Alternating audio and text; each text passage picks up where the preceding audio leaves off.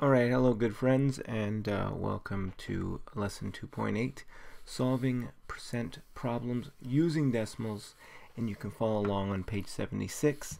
And the goal is to use percents to solve problems that involve everyday situations. So let's take a look at this everyday situation and see if we can figure it out. So Miranda wants to buy an iPod. In a newspaper, she sees an iPod Nano that regularly sells for $119.95, advertised at 20% off. She would also have to pay 15% in taxes, and she has saved $115 from babysitting. Question is, does Miranda have enough money to buy the iPod Nano? So essentially we have to figure out the discount and then how much the discounted price is going to be with 15% in taxes. So let's work all of these numbers out. Now this is in the textbook, so feel free to copy this down or follow along and pause whenever you need to. So does Miranda have enough money to buy the iPod Nano? Now the price is $119.95. The discount is 20%. So 20% in the form of a decimal, so 20% in the form of a decimal equals 0.2. Okay, which would also mean, well, actually let me do it this way and then I will show you another way. So first of all, you got to find the discount. So 119.95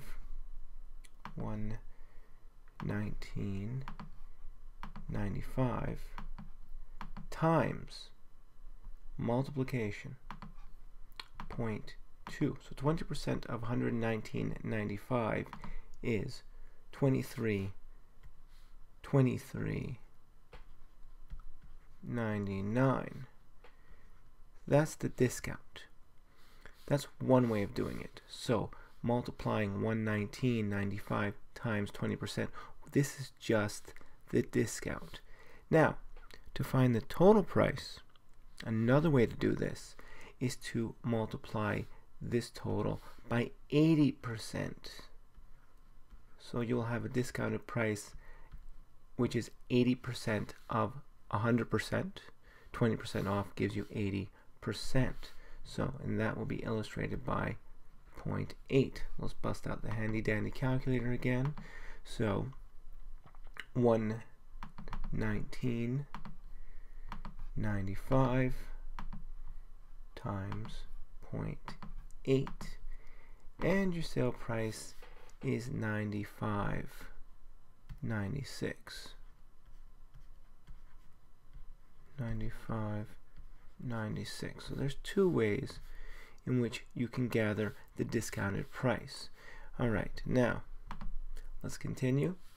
So we did this already. So the sale price equals the regular price minus the discount.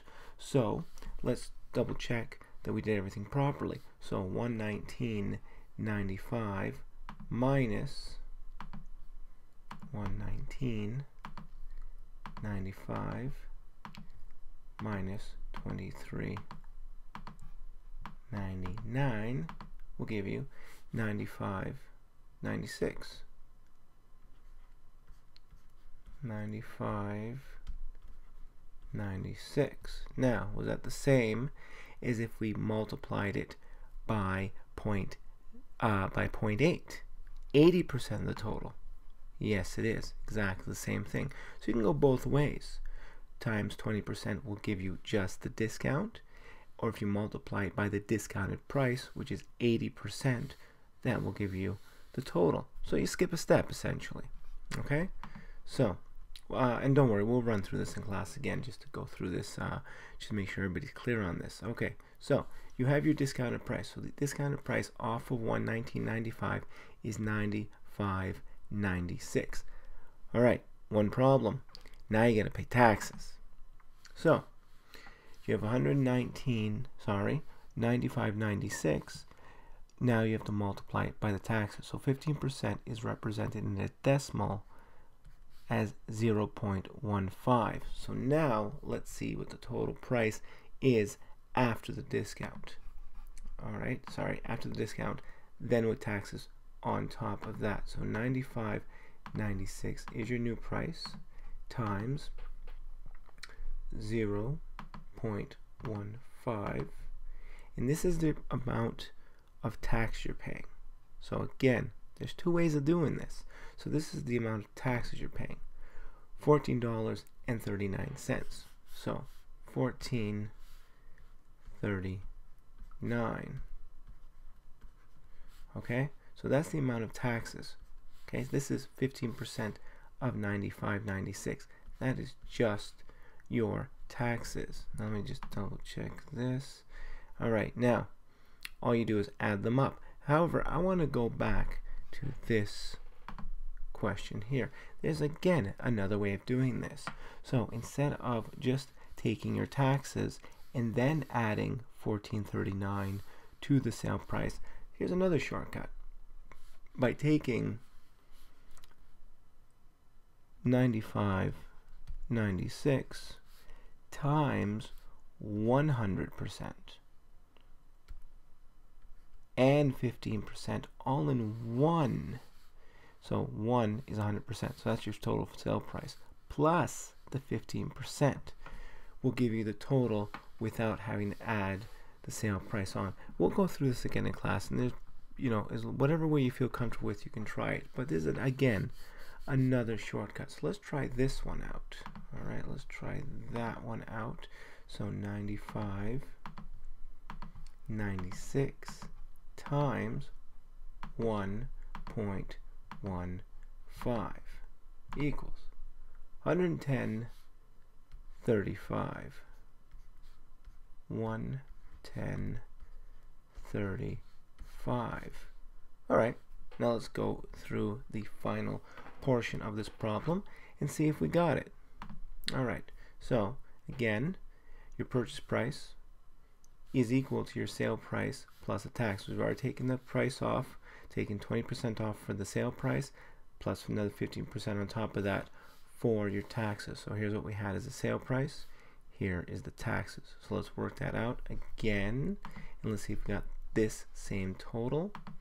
So 95.96 plus 14.39 will give you 110.35.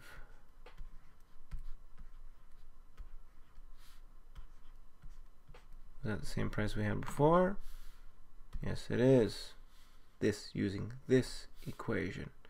I will review all of this. So there's a lot here, but this is very simple equations, and we're going to organize your thoughts next day in class. So what's the verdict here? This is how much the sale price plus taxes was right here. She has $115 saved up from babysitting.